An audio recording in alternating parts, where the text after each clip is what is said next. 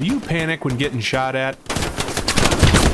Do you wish you knew how to react when taking fire? Then stick around, soldier, because I'm going to share with you what I call the Identify, Assess, and React system, which, combined with a little bit of luck, might help you get out of some bad situations in Hell Let Loose.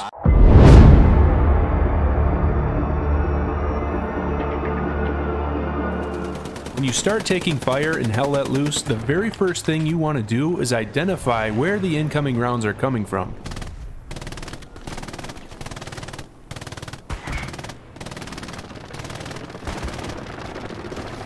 The enemy. Okay, this first one is obvious. Sometimes you can actually see the enemy who's firing at you. This is the most ideal situation because you can pinpoint exactly where they are, which gives you a decent shot at fighting back. You can keep an eye out for muzzle flashes and pixels that are scratching their ass, and there's a decent chance that that's who's firing at you. Tracers. Sometimes you won't actually see the enemy, but you will see incoming tracer rounds. These are highly visible and essentially draw a line between you and the enemy, so they can be really useful for pinpointing the direction from which you're taking fire. Bullet impacts. Occasionally, you can tell where you're taking fire from by watching the bullets impact the terrain or objects nearby. So let's say you're in a trench facing north and you see a couple bullet impacts on the left-hand wall of the trench. This means that you're taking fire from your right side, which would be from the east. Hit indicators.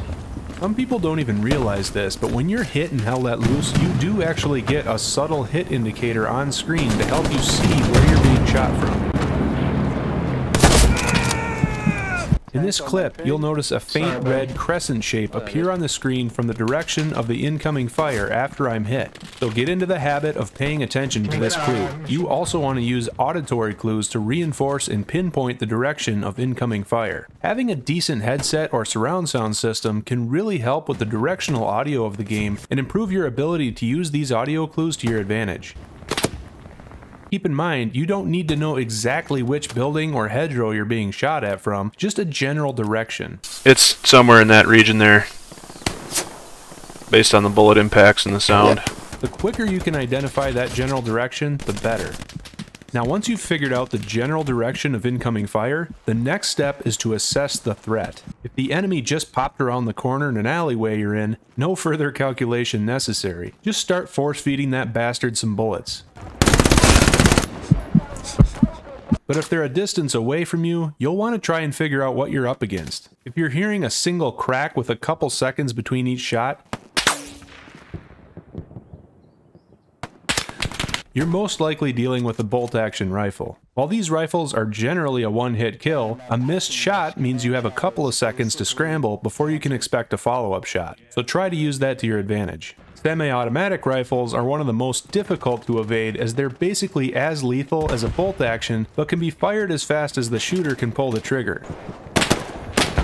So unlike a bolt action rifle, a missed shot with a semi-auto means a follow-up shot is coming right behind it. One hit with most rifles in the game and you're probably dead. SMGs like the Thompson and MP40 aren't as accurate or lethal at range, so they'll need to be used in short bursts to connect with a few shots in order to take you out. The distance between you and the shooter becomes an important factor in how to best react to these weapons. The STG and BAR are quite similar to the semi-automatic rifle. They're almost as accurate at range and only take 1 or 2 hits to kill, depending on the range. They have a fair amount of recoil if shot in burst or full auto, and that can buy you a split second here or there, but suppression effects are pretty significant with these weapons. Then, of course, there's the absolute pleasure of taking fire from a heavy machine gun. And under fire from one of these beasts, you'll definitely know it. The rate of fire and sheer number of bullets flying your way will make that abundantly clear. And keep in mind, sometimes you're going to take fire from multiple enemies, which can be pretty overwhelming. Now, once you've assessed the threat and have a decent idea of what you're up against, you'll need to quickly react accordingly. Now, the best way to react really depends on a combination of factors, a couple of which you've already determined at this point. From where are you taking fire and from what? Most of the other factors come from your surroundings. Are you behind cover? Are you out in the open? Is there any form of concealment or cover nearby? Are there any teammates nearby? These are some of the things that will inform your next moves. Now, every situation is unique, but here are some general rules of thumb to follow for some different scenarios you might find yourself in. If cover is immediately available, get behind it as quickly as possible. If necessary, bandage yourself. Don't peek out from the same spot you entered the cover. You can bet your ass the enemy is going to have you dialed in and ready to pick you off. Once you've repositioned, peek out and return fire if you feel you can win the gunfight. If you don't feel confident you can win, you can look for nearby areas that you could possibly retreat to. If you have smoke grenades, pop some smokes to give you some concealment before moving. If the enemy's close enough, don't be afraid to throw a couple of frags their way. If nothing else, it'll distract them or cause them to displace. And keep in mind, you may have teammates nearby that can help you out. Don't hesitate to call out to them in local chat to help you out if you're pinned down. I can run for it if you want to cover me and see if I can draw them out. Now, if no cover is immediately available when you start taking fire, quickly scan your surroundings for the closest possible cover. Run to that cover in as unpredictable a manner as possible. Use random and spastic movement to avoid being an easy target. Do not immediately lay down unless it puts you behind some form of defilade or visual obstruction between you and the enemy. This is probably the most common mistake people make. They instinctively hit the dirt to make themselves a smaller target, and now you're a stationary or at least a very slow moving target. In other words, you're an easy kill.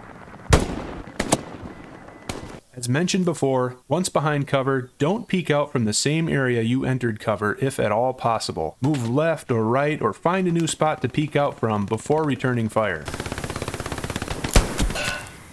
If you're taking fire, that means the enemy got the jump on you. And if you can become unpredictable and take away that advantage they thought they had, you're in a better position to fight back. Now, when you do peek out to return fire, you're going to want to do what's known as slicing the pie. This means slowly inching around the edge or axis of your source of cover to slowly unveil small slices of the enemy's position. The incremental and methodical movement exposes a different section of the area as it enters your field of vision. And with each lateral step, as you continue to move, you'll be able to see more and more of the enemy's position. With each sliver of the position cleared, you gain another slice of the pie. Make sure you're focused and ready to pull the trigger should the enemy enter your sight as you gain that next slice of the pie. Also, be ready to retreat back into cover should the enemy have your position dialed in. Oh, and here's a pro tip. If you're playing against the Germans, you can hear the hissing sound of their grenades when they pull the fuse just before throwing them. If you're behind cover and the enemy pops the fuse, peek out quickly and shoot them. You might even get them before they get the grenade off. Of course, all of the things I just covered in this video happen in only a few seconds time, so I totally understand that this is all easier said than done. Even if you follow this advice, you may still end up on the losing end of a firefight. You can't win them all. However, putting these tactics into practice will absolutely improve your odds of not only surviving incoming fire, but coming out on top in the end. So remember, when you start taking fire, identify, assess, and react. And a quick prayer to Trap 32 certainly never hurts. The identify, assess, and react system is only a small piece of the puzzle, so if you want to continue to improve your combat effectiveness as a whole, check out my How to Flank the Enemy video next. And if you enjoyed this video, let me know by hitting the thumbs up button or leaving a comment. And if you'd like to see more content from me, go ahead and hit the subscribe button and click that bell icon so you'll be notified every time I upload a new video. And I hope to see you in the next one.